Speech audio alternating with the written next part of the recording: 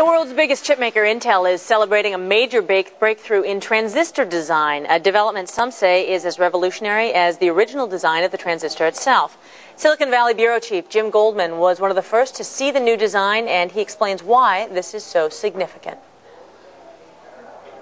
You're looking at something Intel calls the Terahertz transistor. Its size can be measured in molecules, those arrows just a fraction of the width of a human hair. But it is one of the biggest advances ever in the chip business. These are really radical changes that we're making, and we're basically banking our business on this new technology. So just exactly what is a terahertz transistor?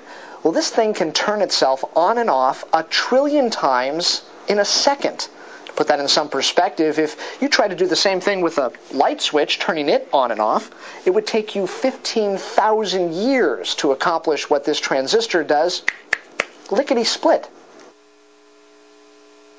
How did Intel achieve this kind of performance? Through a complete redesign of the transistor itself and the use of a super secret new material that keeps it cool. So this is Intel's internal version of the secret sauce. There's a secret sauce element to it, absolutely. Yeah.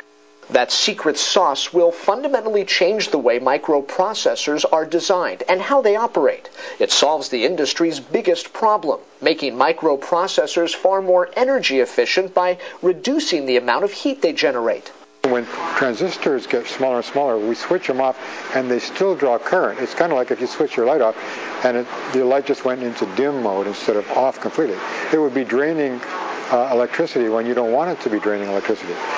We're eliminating that phenomenon with this new material. This thing is going to really shut it off. Intel says that ability alone will dramatically improve performance, even as chips get smaller and smaller and smaller.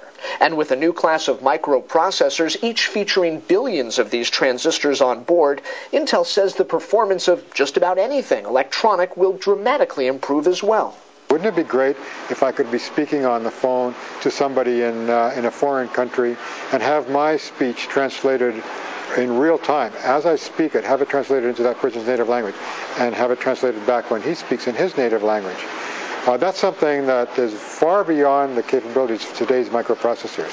And without a major advance like terahertz or something like it, a microprocessor's capability could max out. In the Silicon Valley Bureau, Jim Goldman, Tech TV. Intel says microprocessors featuring the new Tera transistors will drive development of powerful new voice recognition technology and power new generations of mobile devices. The chips could be in mass production by 2005. We are going to take a break, but when we return, we'll be talking to semiconductor analyst Dan Scoville to find out just what Intel's big breakthrough means for the entire sector. Stay tuned.